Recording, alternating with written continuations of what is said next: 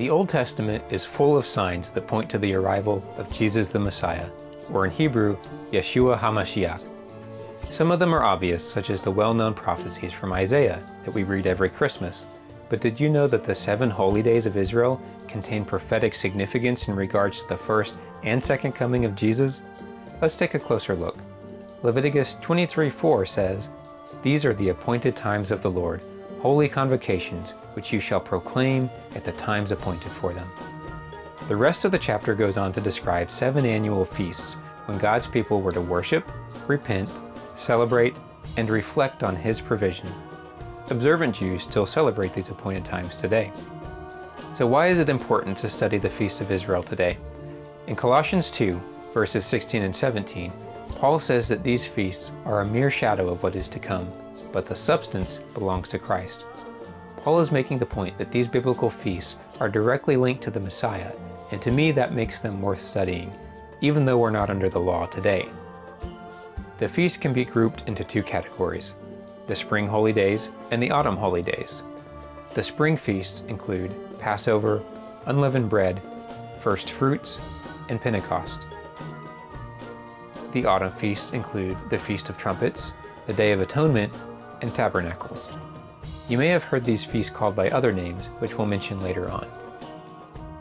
What do these feasts foreshadow? Well, this is where things get interesting. The 4 spring feasts were all specifically fulfilled in the crucifixion, resurrection, and the outpouring of the Holy Spirit that we read about in the Gospels and the book of Acts. But it wasn't enough for God to merely fulfill the prophetic meaning of each feast. He orchestrated events so that each one was fulfilled on the exact day of the feast. God's word is incredibly precise and accurate.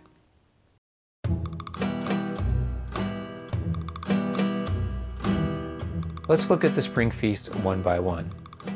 Passover, also called Pesach, begins at dusk on the 14th of Nisan, and it commemorates the deliverance of the children of Israel from slavery in Egypt. 1 Corinthians 5:7 says, "For Christ our Passover also has been sacrificed." This holy day pointed to the coming Passover lamb, the Messiah, who came to shed his blood for our sins. The Feast of Unleavened Bread, immediately following Passover, required that the Jews eat unleavened bread for 7 days. In the Bible, yeast, or leaven, is a symbol for sin, and Jesus is pictured as the bread of life that has no sin or leaven. The Feast of First Fruits was the day after the Sabbath following the Passover. It was a time to dedicate the very earliest part of the harvest to the Lord. Pentecost, also known as the Feast of Weeks, or Shavuot, happened 50 days later. For Israel, this was a celebration of the first full harvest of the year, and it also commemorated the first giving of the law on Mount Sinai. Now let's look at the fulfillment of these 4 spring holy days and how God ordained them to perfectly align with Christ's first coming. Christ was crucified at the same time that the Passover lambs were being sacrificed. That evening, Christ, a sinless offering, was buried while the Feast of Unleavened Bread commenced. Then Christ rose from the grave as the first fruits of the resurrection. In 1 Corinthians 15, Paul says, "But now Christ has been raised from the dead, the first fruits of those who are asleep." 50 days later, on Pentecost, the Holy Spirit was poured out on the new church gathered in Jerusalem. Remember what this feast celebrated? The harvest. How fitting that it initiated the harvest of souls in the church age. Also, the Holy Spirit of the New Covenant came on the same day as Moses received the law of the Old Covenant. Just another sign that our God is a God of order and precision. After the spring feast, there is a period of 3 months before the fall feasts. This interval corresponds to the church age, which we're still in. Now let's look at the autumn feasts. The Feast of Trumpets starts the Jewish New Year, Rosh Hashanah, on their civil calendar. On the biblical calendar, this started the 7th month, Tishri, when the priest would blow the shofar, the ram's horn trumpet, to declare a day of rest and worship. Traditionally, this begins a time of introspection and repentance, preparing for the new year and the upcoming Day of Atonement. The Day of Atonement, also known as Yom Kippur, or the highest of holy days, occurs 9 days later on the 10th of Tishri. This was the only day of the year that the high priest entered the Holy of Holies. This day dealt with the sin of the nation, making atonement. Many of the feast days are days of rest, worship, and celebration. This feast is one of mourning and getting right with God. The Feast of Tabernacles, also known as Sukkot, or the Feast of Booths, starts on the 15th of Tishri and lasts 7 days. It was a time of worship and festivities during which the people lived in temporary booths, or tents, that they made out of branches.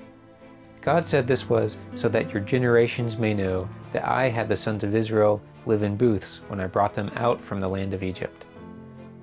This week-long feast also symbolizes the time of God dwelling with His people. These 3 autumn feasts do not have a clear and specific prophetic fulfillment anywhere in history. However, they strongly correspond to the events of Jesus' second coming. The Feast of Trumpets has often been seen as a foreshadowing of the rapture. The Bible frequently mentions the sounding of the trumpets in descriptions of the rapture.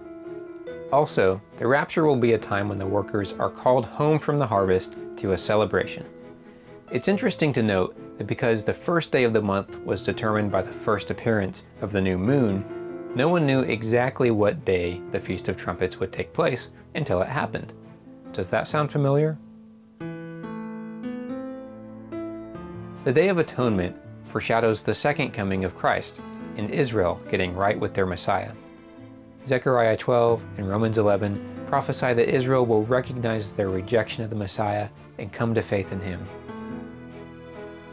Moreover, the theme of judgment corresponds to Jesus' judgment of the nations upon His return. Just as the Feast of Tabernacles follows the Day of Atonement, Jesus' judgment of the nations will be followed by an extended time of celebration in which He dwells with us here on earth. This time is known as the Millennial Kingdom. Zechariah prophesied that during this time period, the entire world will celebrate the Feast of Tabernacles, or booths. Zechariah 14:16 says, "Then it will come about that any who are left of all the nations that went against Jerusalem will go up from year to year to worship the King, the Lord of hosts, and to celebrate the Feast of Booths." Taken collectively, these 7 feasts of Israel present a picture of God's ultimate plan of redemption. It stands to reason that since Christ fulfilled the spring feasts, literally and precisely, that He will do the same for His second coming during the autumn holy days, which have yet to be fulfilled. So how does this help us to live strategically? It's one more reminder that God has a plan to finish what He started. And although we cannot and should not set dates, the autumn feasts may be valuable confirmation of end-time events once they actually happen. The autumn feasts are signposts for the end times, and when God leaves a sign, it's wise to pay attention. The distinction between the spring feast and the autumn feast also highlights the contrast between the first coming and the second coming. Jesus came first as a sacrifice, but next time He'll come as a king. First as a lamb, next time as a lion.